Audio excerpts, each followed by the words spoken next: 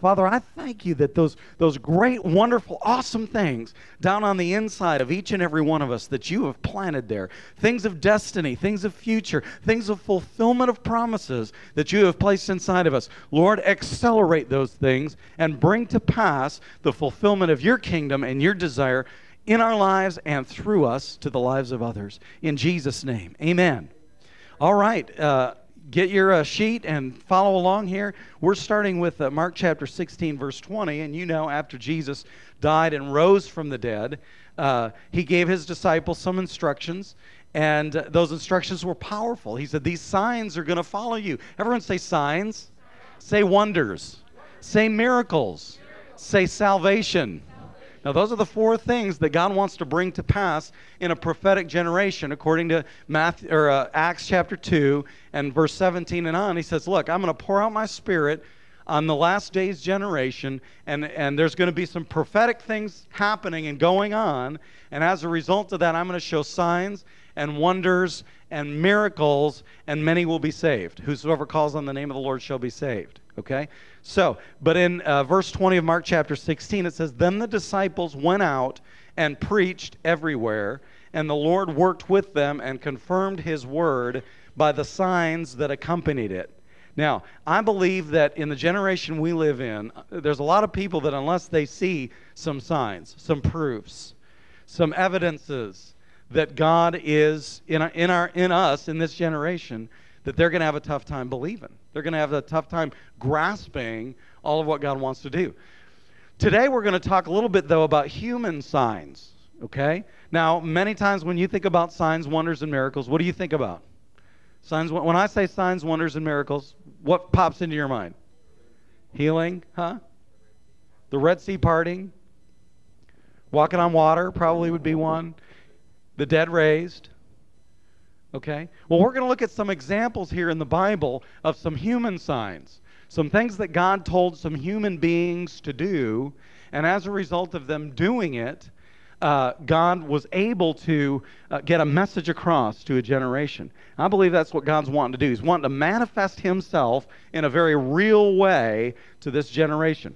I grew up in church, in a denominational church, and I always had a heart for God. I was always trying to read the Bible, didn't understand it. I didn't have the reality of God. I just had something inside of me that was hungry for God. And I don't remember really growing up in church anything that was miraculous or that was just, mind-blowing, life-changing power of God, reality of God in my life until later on when my older brother started really walking with the Lord in a more powerful way, and he led me to the Lord. And then all of a sudden, just the reality of it started to come. I mean, when I'm driving my Volkswagen to school one day, and it conked out, and I got out, and I didn't know how to fix it, and I stood there and remembered something my brother had told me about the name of Jesus, and I said to my car, wasn't saved, and I said to my car, in the name of Jesus, I command you to start, and I got in my little yellow Volkswagen, and it started. I thought to myself, God is real. Okay, so the reality of God began, to me that was a miracle. You say, well, maybe just there was a vapor lock or something. Well, maybe there was, but you know what, to me it was a miracle because it wouldn't start. I prayed, then it did start. God is real. Okay, and that's the kind of thing that we're talking about here today. God wants to take the words, the message that your life is portraying and begin operating with signs and wonders as a result of it. But I'll tell you this, unless we step in and begin saying and doing those things that God is showing us, we're not going to have the release of signs and wonders in the earth. Because God has chosen, don't know why, but God has chosen to use us. God has chosen that he's not going to work in the earth unless we're involved in it. That's just the most amazing thing to me. God uses people to get his plans done on the earth. Just like the devil uses people on the earth to get his stuff done. Okay, so here we go. Go over to 2 Kings chapter 13, if you will. 2 Kings 13. And we're going to look at a story here. Elisha and the king of Israel. Verse 15. We're going to read the story, then we're going to talk about it here. Verse 15. Elisha said, get a bow and some arrows. And he did so. Take the bow in your hands, he said to the king of Israel. When he had taken it, Elisha put his hands on the king's hands. Open the east window, he said, and he opened it. Shoot. Elisha, he wasn't cussing. He was saying, send the arrow out the window.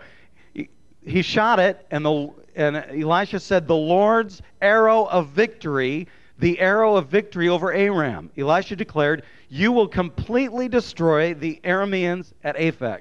Then he said, take the arrows. And the king took them. Elisha told him, strike the ground. He struck it 3 times and stopped. The man of God was angry with him and said, you should have struck the ground 5 or 6 times, and you would have defeated Aram and completely destroyed it. But now you will defeat it only 3 times. So he told him, see, this is my bow. I bought it, I think, when I was 15 years old. Me and my brother-in-law, whose name was also Spencer, went out and bought some bows, and we were going out and having fun shooting bows and arrows. And I've got a place set up on our side yard where I go out sometimes and shoot arrows. And Jesse's always amazed. We set this thing up, and Jesse said, okay. We have this big roll of plastic. And Jesse was out there goofing around with it one day, and he goes, okay, Dad, pretend that's like a guy. All right, shoot him in the right thigh. And I went, thunk, got him.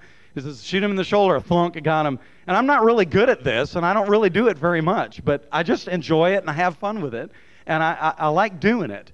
And the Lord's given me words before. Remember, honey, when we were in Australia, and Pat Mesiti, whom we had just met, was at the convention, and he got up, and he gave me a word about being the arrow of the Lord, and that God was going to launch me into the heart of a generation. And so God has really just used, this principle and this picture in my life quite a bit just to speak to me about different things. Elisha tells the king to get an arrow and to get the bow. Elisha put his hands on the king's hands. They pulled it back. Now, I'm not going to shoot anything in here this morning, okay, because I really don't want to hurt anybody. And he pulled it back, and they shot it out the window, and he said, the arrow of the Lord's victory, you will defeat the enemies. Okay, now, shooting one arrow out a window is not going to defeat the enemy. How many of you agree? Okay, but what was he doing? He was acting out a picture prophetically of what God wanted to put in the king's heart so that he could follow through with the picture of victory and he would know what direction to go. Everyone say picture. God works in pictures. And this was a human sign, something that a human being could do that was a picture and a sign to the king of what God was going to do. Then God spoke to him through Elisha and said, take the arrows. So he took the arrows and he said, strike the ground. How many of you would agree that taking arrows and striking the ground does not defeat your enemies? Amen? I mean, have you ever, someone challenges you to a fight, so you get your arrows out and you're going like that. Yeah, that's going to be really scary, right? I mean, this would be scarier than hitting the ground with it. So what is he doing? He's providing a picture. The king takes the arrows and he strikes the ground 3 times. 1, 2, 3. And the man of God was disappointed. He said, you should have struck the ground 5 or 6 times because then you would have destroyed him completely. What was God doing? God was giving a picture of what he wanted to come to pass. Now, here in your notes, A, realize God wants victory for you more than you do. Okay? That's why God provides these pictures for you. What are you facing right now? What are you dealing with right now? What are you going through? What's the challenge that's in front of you?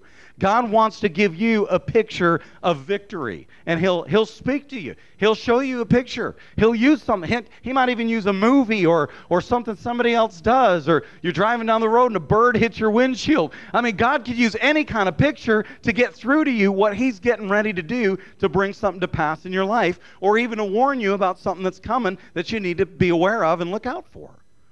But realize God wants you to have victory more than you want to have victory. Everyone say, I win. See, now that's the attitude you're going to move up into, because that's the attitude of God. And so God will show that to you. All right, look at B. Be obedient to God's instructions. Do what God shows you to do. Do it, however dumb it might seem. All through the Bible, it's this way. Moses standing at the Red Sea. Moses says, God, what do we do? What do we do? God says, what have you got in your hand? Moses says, a stick. God says, hold up the stick. And I'm sure Moses had the temptation of thinking, yeah, what good is that going to do to an ocean? Holding up a stick does not part an ocean. What does holding up a stick do? Holding up a stick shows that you're obedient and willing to do whatever God wants you to do, no matter how stupid it looks. So God gives you the simple instruction, hold up the stick. He held up the stick, the ocean parted. The man of God gave the king some simple instructions. Take the bow, shoot an arrow out the window, and then he prophesied, the Lord's going to give you victory.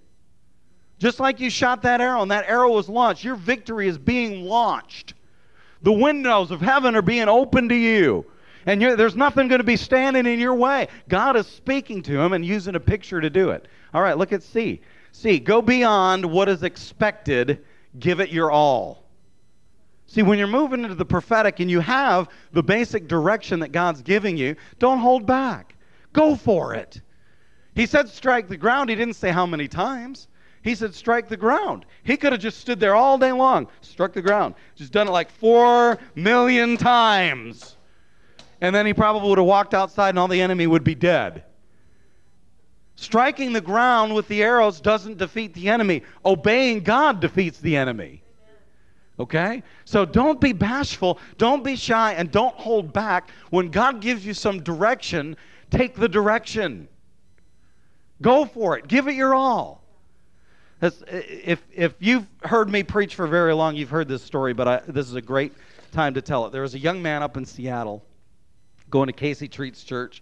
One of the youth leaders there had been working with him. And this guy was a senior in high school, and he had tried several times to start a Bible club, a Bible group, something that would make an impact at his school. He really had a heart to touch the lives of the other young people at his school. And whatever he had tried, it just hadn't worked. And this youth leader had talked with him quite a number of times, trying to figure out a way to make an impact on his school before he graduated and was out of there. And they talked about some different ideas and some different things, but really there was no follow-through. Nothing had happened yet. Finally, this youth leader decided, okay, I'm going to do something about this. This guy's been struggling with this, trying to figure this out. I'm going to help him.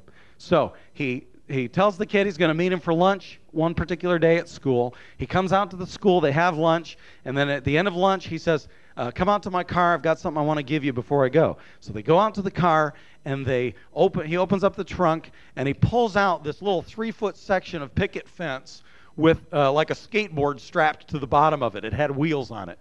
And he pulls it out of his trunk, and he hands it to the senior, and he says, here you go, see you later. Got in the car and drove off. Now, this was one of the ideas that they had talked about. And so the senior is faced with a dilemma. What do I do with the fence? And so he decides, I'm going to go for it. This was just some creative idea that God had given them, how he could make an impact at his school.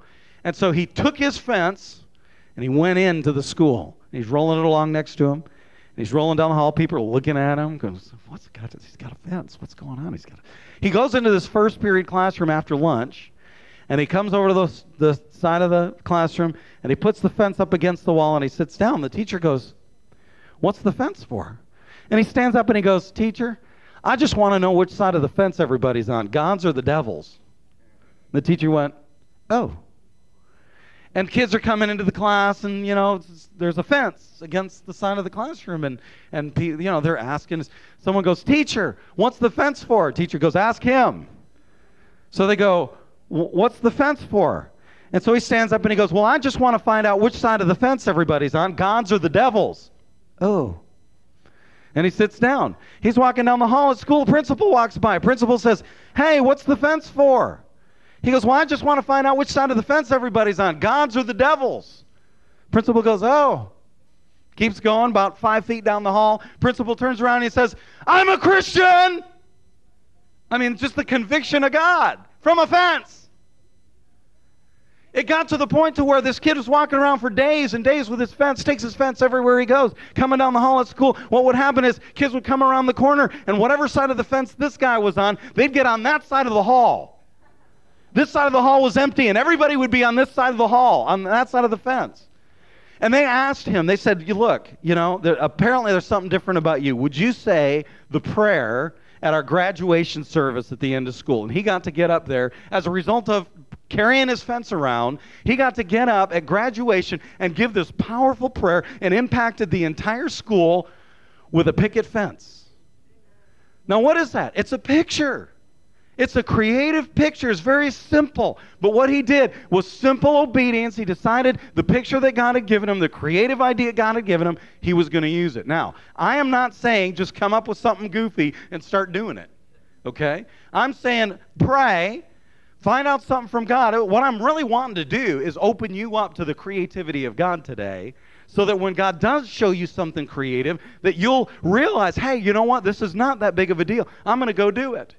In our revival series that we preached on several weeks ago, I talked to you about the revival in Argentina, and it began with like 4 people, a missionary and some people that really weren't into it, having prayer meetings once a week and getting in there, and God showed this little servant girl to go over to the table in the middle of the room and slam her fist on the table, but for 3 days she wouldn't do it because she thought it sounded so stupid, and she didn't want to look foolish, so she didn't do it.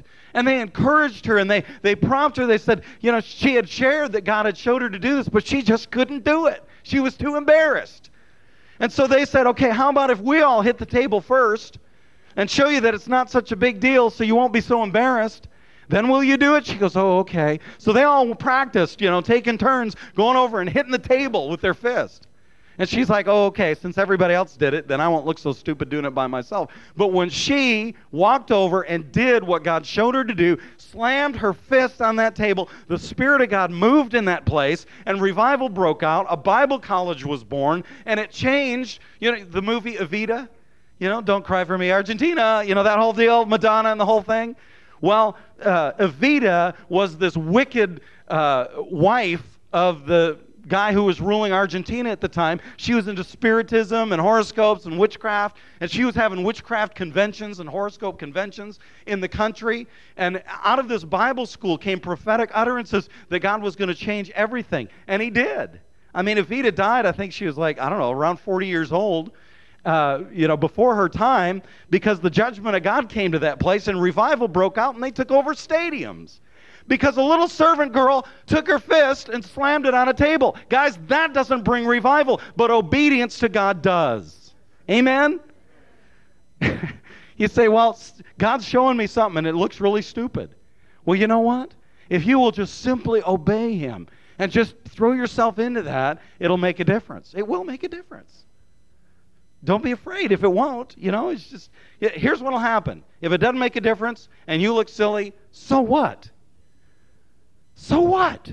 You gave it a shot, And if revival broke out, or if somebody's life was changed, or if your circumstances turned totally around, what have you got to lose?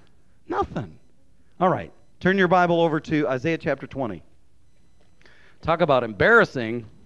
Let's read this. We're going to read the whole chapter, all 6 verses. Isaiah chapter 20, verse 1. In the year that the supreme commander sent by Sargon, king of Assyria, came to Ashdod and attacked and captured it, at that time the Lord spoke through Isaiah, son of Amoz, and said to him, take off the sackcloth from your body and the sandals from your feet. And he did so, going around stripped and barefoot. Then the Lord said, just as my servant Isaiah has gone stripped and barefoot for 3 years as a sign and portent against Egypt and Cush, so the king of Assyria will lead away stripped and barefoot the Egyptian captives and Cushite exiles, young and old, with buttocks bared, to Egypt's shame. Those who trusted in Cush and boasted in Egypt will be afraid and put to shame, and in that day the people who live on this coast will say, see what has happened to those who we relied on, whom we fled to for help and deliverance from the king of Assyria. How then can we escape? Now, I am not suggesting that the Lord will speak to you and say, take off your clothes and walk around naked. That's Texas for naked. For 3 years, all right?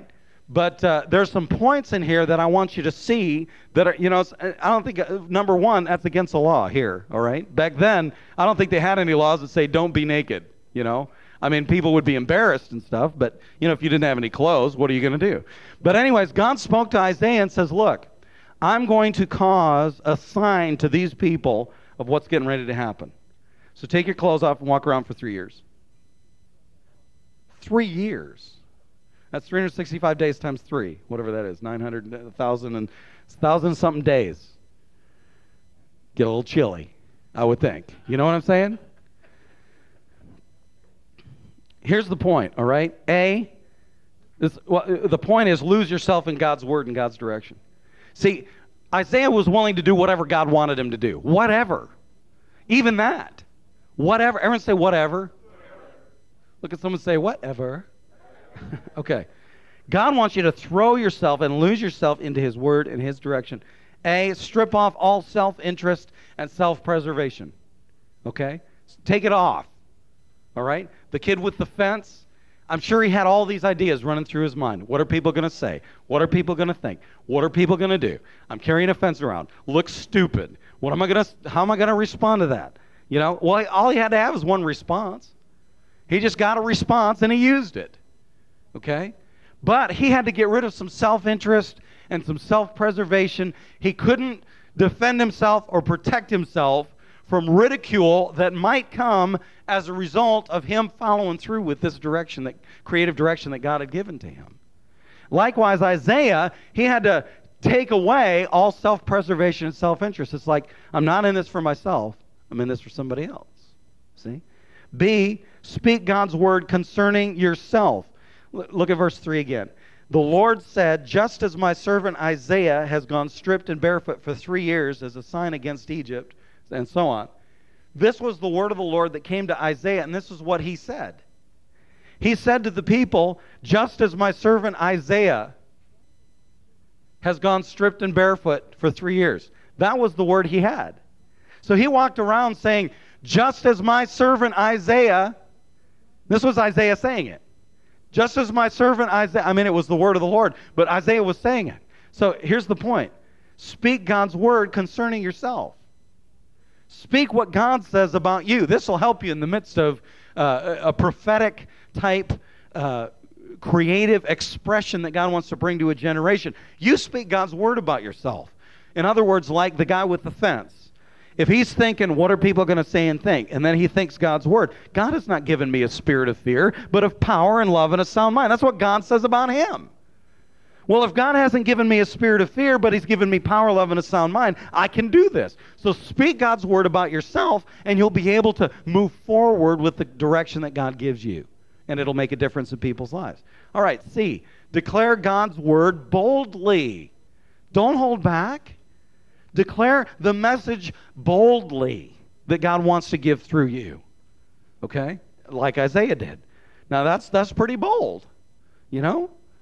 And like I said, I'm not recommending this. You may get arrested.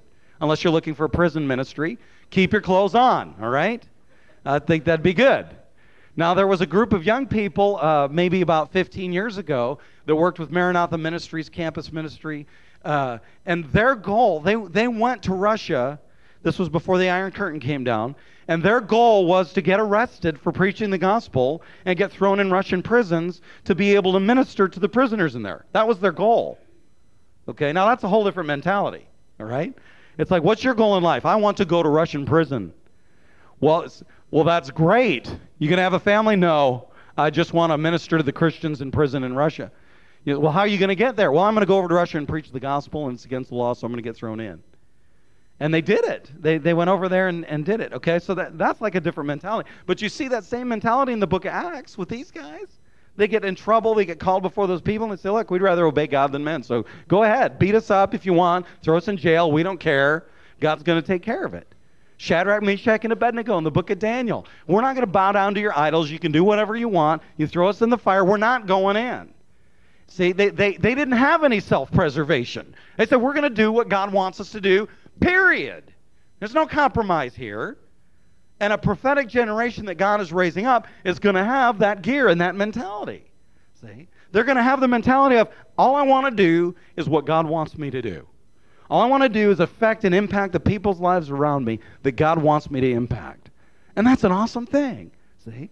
And then maybe it's degrees, I've been talking to you about the extremes, but by the same token, we got to come up from where we are to where God can really, really effectively use us and speak through us and create these creative pictures through us so that the world can see that he's real. Okay?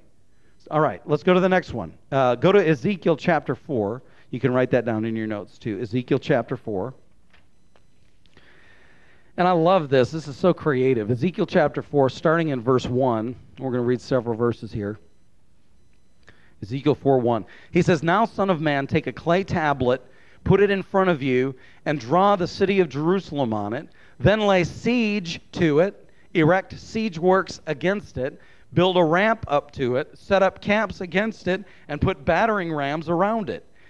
Then take an iron pan, place it as an iron wall between you and the city, and turn your face toward it. And it will be under siege, and you shall besiege it. This will be a sign to the house of Israel. Then lie on your left side, and put the sin of the house of Israel upon yourself. You are to bear their sin for the number of days you lie on your side. I have assigned to you the same number of days as the years of their sin. So for 390 days you will bear the sin of the house of Israel. After you have finished this, lie down again, this time on your right side, and bear the sin of the house of Judah. I have assigned you 40 days, a day for each year. Turn your face toward the siege of Jerusalem, and with bared arm prophesy against her. I will tie you up with ropes so that you cannot turn from one side to the other until you have finished the days of your siege." Now let's stop there for a minute, and then we'll read on some more. Look at the picture that God's telling him to do. He says, look, get out in front of the city and make a little replica of the city of Jerusalem. And lay on your side, and for 390 days, build the city up and knock it down. Build it up, knock it down. Build it up, knock it down. People have to walk right by him, on their way through. Now here's something, many times, how many of you have ever gone out witnessing? You've gone out with tracts, and you're going to go out and you're going to share the gospel and stuff. You've gone out witnessing, okay? Here's something that Rick Fox, who's spoken here before, he was sharing with me the other day. We were on our way back from Austin, and he was sharing something with me I thought was really good. He said that the church in Austin he used to work at, they put up a billboard, and it had a picture of Jesus' hands with the holes in it and everything, and it said, "Jesus is the answer." And they had it up for 3 or 6 months, I don't remember how long, but they never got one phone call, one inquiry, or one visit from somebody from the community as a result of that billboard. And they were sitting in a meeting, and it kind of dawned on Rick, and so he shared it with the pastors and with the group. He says, you know what, maybe we're offering an answer to a question nobody's asking. They're giving an answer. Jesus is the answer. And if you notice in Jesus' ministry, many times, he just sparked questions. Everywhere that he went, he sparked questions. Well, what do you think this does? Here's Ezekiel laying on his side for 390 days in front of the city, builds up a little city, knocks it down, builds up a little city, knocks it down. Somebody comes up, that sparks a question. Ezekiel, what are you doing? Well, this is what God's going to do to Jerusalem. Somebody else comes up, Ezekiel, what are you doing? This is what God's going to do to Jerusalem. And it's like, creates this picture, and then the people have a choice. They have a decision to make. Either they're going to throw themselves in the mercy of God, or they're going to keep going their own way. Now, prophets like Jeremiah, it just amazes me. God says, I'm sending you to a people, and they won't listen to a word you say. But you know what? He did it anyway. He didn't give up. He didn't say, nobody's going to listen to me. This isn't effective. You know what happened? Years later, Daniel in Babylon was reading the prophet Jeremiah. And in his prophecies, it says, it's going to be this many days, and then I will deliver you and send you back to your land. And Daniel started praying what Jeremiah had prophesied. See, not everything that you do or say or stand up for God to express is for that minute in time. Sometimes it's going to be down the road a ways, but what God's trying to do is get the ball rolling and create some action, create some kingdom stuff that he's trying to get into the fabric of our society. And so it requires us to have that kind of determination. I mean, 390 days. 390 days. You do it about 3 days and say, this isn't fun. But God said in this translation, New International Version, it says, I will tie you with ropes so that you can't move around. King James or New King James says, I will put my hand upon you so you will have the strength to do it. So let's look at these points here for a second. A, follow instructions carefully. God gave him instructions, do this. Do it this way. Now remember, in the first point that we were talking about, we're talking about going beyond yourself, going beyond what's expected. You know, he could have done this as elaborately as he wanted to. I mean, have you ever been to the malls of America in Minneapolis and Legoland? They have Legoland. And it's massive, isn't it, Mark and Christy? It's huge. It's like a park all by itself made out of Legos. I mean, it's just massive. And can you imagine Ezekiel doing that, laying on his side and building Legoland every day and knocking it down?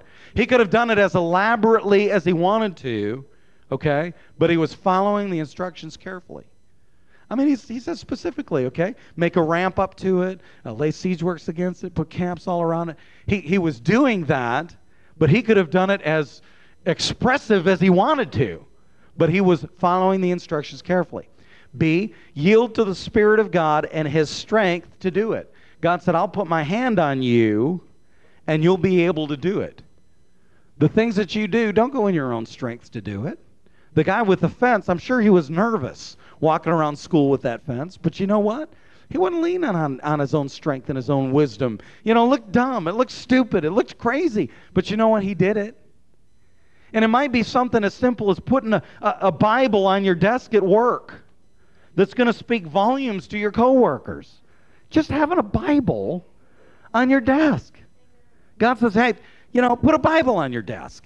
Or carry a Bible around with you wherever you go. Or when you're sitting there waiting for somebody. This doesn't have to be elaborate. It doesn't have to be laying on your side for 390 days building Legoland. All right? It can be as simple as some little instruction that's going to be a light to somebody that's around you. All right. And C, look at this. Be passionate for the people to whom God sends you. Be passionate. Remember, as a prophetic generation, the things that you do and the things that God leads you to do, they're not for you. They're not for you. When you get up to preach, your preaching is not for you. When I get up to preach to you, I'm not up here thinking, okay, I got to look cool, got to say all the right things. I better read this verse right or they'll think I'm stupid. I don't care. God gives me a message. I get up here and I throw it out there at you. And I do my best and I give it my all, but I'm not thinking about doing my best and giving my all for me. I do my best and give my all because God wants to do something on the inside of you. And I believe God is going to spark some things on the inside of you and bring some things to pass that are just so totally awesome. He's going to release his power through us in some very creative ways, and as a result of it, he's going to bring some cool things to pass. There's lives out there, you guys, that need to be touched and changed, and they're just looking for something. I mean, this is a generation of sight and sound and has to be dazzled by all kinds of stuff. Okay? And if we're a bunch of boring Christians walking around, hi, fine, hello, fine, hi, how are you, fine. That's not a sign. Someone comes up to you and says, hey, how you doing? I am so blessed you wouldn't believe it. That's a sign. And they go, really? Well, why? And it sparks a question. See how that works? There's people out there that are hungry and thirsty and wasting away because they don't know Jesus. They don't have any peace. They don't really have a life. They get up in the morning, they go to work, they come home, they watch TV, they go to bed and get up the next day and start all over again. And they're not going anywhere. And God loves these people. And he wants to get their attention. And he's going to get their attention through you and through me in some creative ways. Tony, I didn't ask you to do this beforehand, but I want you to come and share the little story you told us the other night about the trumpet and the abortion clinic, okay? Because that just touched my heart. And that's right along the lines as this. It's creative, it's prophetic, and it makes a difference. Come on up and share that story with us. I've got a friend, his name is David Hall, and he's real, he does Operation Rescue. You know what that is? I mean, you change yourself to in front of an abortuary and you know, try to save babies and things like that. Abortuary, right. Anyway, I've been to rallies with them, and we've gone over to the west side of Fort Worth to the women's clinic over there, and we've had 300 or 400 people out there standing with signs and placards, and gone to the state capitol to do things, and gone here and everything. Well, anyway, it's been about 5 years or so. I was working with him over in Dallas, and we were working together, and he was telling me that somehow we got talking about it. He plays a trumpet, and he told me how the Lord told him. He went to this pawn shop and he bought this Bach trumpet. If anybody knows what a Bach trumpet is, it's a real nice instrument that college students use and professional musicians use, and it's just not your old con or anything like that. It's a really nice trumpet. He can't play a lick. So anyway, he starts fooling with it and learns how to play, and starts learning how to play. Jesus loves me. Jesus loves the little children. Little simple songs like that. So anyway, so he's getting proficient so he can play and do things. And at the time, he was focusing on the doctors in Dallas County who were performing abortions. And they had a contract that they would send them, and they would get them to sign this contract that they would not kill children. And so anyway, they'd been pretty successful. Had been successful here in Tarrant County, and had moved over to Dallas County, and had been very successful in doing it. But I had this one doctor over in North Dallas that wouldn't go. So the Lord instructed David that I think it was every Thursday at noon or 1 o'clock, no matter where he was, and he's a contractor like me, so he's all over the Metroplex. But on Thursdays, he would stop whatever he's doing, and he would show up on that street corner across the street from the doctor's office, take his trumpet, and play Jesus Loves the Little Children. And he would, dumb, isn't it? He'd go over there, sit on there and play. And this guy's not a trumpet player. But he'd go over there and play a couple songs. And I don't know how long he'd spend, 15, 20, 30 minutes. But he'd go over there and pray in the Spirit and play his song and leave. He did that week after week after week after week after week. Finally, he went over there and did it. And the next day, or just a couple days after he did it, he got a call from this doctor at his home. And the doctor says, "I surrender. Please don't come back and play your trumpet anymore. I'll sign anything you want, and I'll stop doing abortions." Hallelujah. Okay? Now, you don't know what the doctor heard inside there and what he heard in his heart. Was he hearing Gabriel play the trumpet? We always look at our little, but you don't know what they see and what they hear. When that little girl smashed her hand and that whole thing started, did people see an angel in their midst doing that, or Jesus doing it? So you don't know. So you got to do the little dumb things, because the Lord will take care of the rest of it. Amen. Isn't that awesome? And finally, Acts chapter 4. Acts chapter 4. Isn't that awesome? Just played the trumpet. Didn't even know how. I'm sure he thought, what if I look stupid? And then he thought, well, God's shown me to do it. Here's the cool thing. Once you do this a couple of times, it really helps you obey the Lord. God might say, get up and go to a certain place, 2 mornings a week at so-and-so time, and just pray for 15 minutes. Because he's wanting to do something. He's wanting to change something. He's wanting to create something. Acts chapter 4, and starting in verse 29. Now, this is after Peter and John were thrown in prison and threatened and all of this. And they came back, told their believer friends what had happened, and they prayed together. This is part of their prayer. It says, "Now, Lord, consider their threats and enable your servants to speak your word with great boldness. Stretch out your hand to heal and perform miraculous signs and wonders through the name of your holy servant Jesus." After they prayed, the place where they were meeting was shaken, and they were all filled with the Holy Spirit and spoke the word of God boldly. Look at what happened. They got together and say, "Look, Lord, they're threatening us. But you know what, Lord? Give us the strength to speak your word boldly." And right while they're praying, the Holy Spirit comes, shakes the place up. You want to shake something up? You know what? Our generation needs some shaking up. Our society, our culture, Our area here needs some shaking up, man. People need to wake up. They need to realize that God is real and that He wants to work in our lives and He wants to change some things. Ryan, come on up here and get on the guitar. God, I just want to release something. I want you to begin to see what God sees. Maybe you'll see yourself doing something, or, I like what Jesus said. He says, I don't do anything unless I see my Father see it. Everything Jesus did in His ministry, He saw something in the spirit realm. He saw God doing it first. And all He did was acted like His daddy. You see little kids, imitate their dads? That's all Jesus was doing. He was just imitating His dad. Let's stand up on our feet. I want you to close your eyes. I want you to just get before the Lord. You know what? There's some situations you're facing, maybe at work, maybe personally, maybe financially. I want you just to begin to be open to what God might speak to you or show you what to do. God's very creative and very pictorial. And God wants to either speak to you with His word in your heart, or He wants to give you a picture of something He wants done. Father, right now in the name of Jesus, we release Your creative ability. Lord, show us what to do about our finances.